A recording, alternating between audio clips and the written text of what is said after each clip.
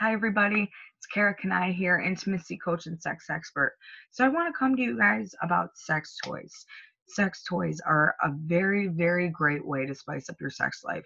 A lot of people are intimidated by sex toys. It could be the fact that they think that it might totally replace their partner and what they do. Some people find it that it's a kinky sort of thing.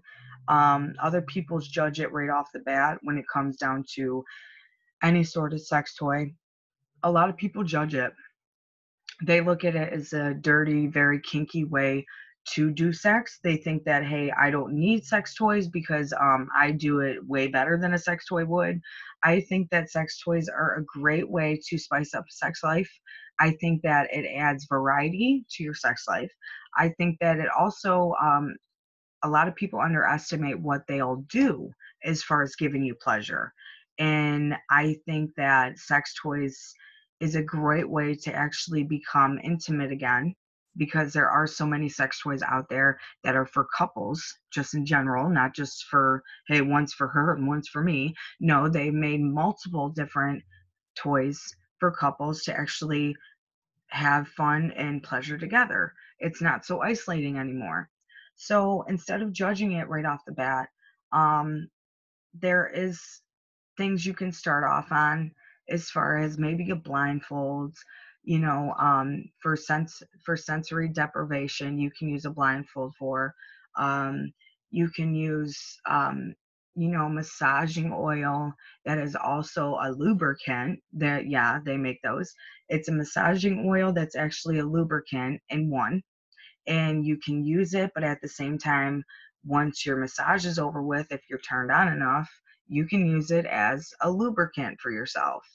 So that's a handy way. They also have candles that are made for massaging. You can light the candle, and the candle wax is actually an oil based massaging oil at the same time.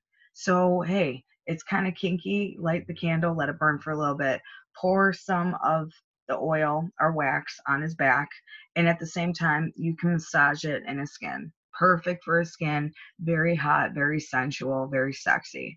So, those are light little things that you can get started on as far as sex toys.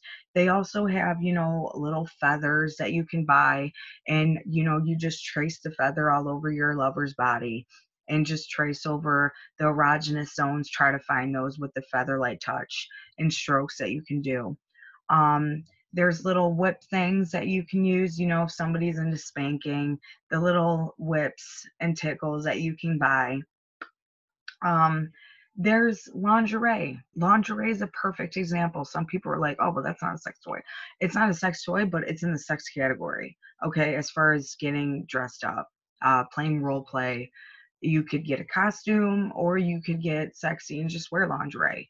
I think lingerie is a very, very, very beautiful way to get sex going. I think it's so hot. I love lingerie. I own tons of it. I think it makes a woman feel beautiful, let alone very confident for her to initiate, let alone her to get down in the bedroom. I believe that dressing up is more fun. It's more time. Everybody knows what time it is if you dress up for the occasion, okay? And it doesn't have to be just for Halloween. You can dress up in different costumes and role play whatever you want any day of the year. That's what's beautiful about lingerie and role playing. They go hand in hand. But at the same time, your lover knows if you put lingerie on what time it is, does he not? I mean, come on. Why wouldn't you want to fuck the shit out of you? You're beautiful. You got some gardeners on. You got some thigh highs on, stockings, corset. I mean, who wouldn't want to fuck that? You know what I mean? And let alone it's his favorite color that you're rocking. So easy said, easy does it. There's other sex toys that I want to get into. More the bigger, badder ones, I guess you could say. I am a sex toy consultant as well. I worked for Pure Romance roughly about like 3 years ago for 3 years. I studied a lot of products. I've studied what they do for you, what they can do, what problems you're having, if it's for guy, girl, couples. I studied a lot of products.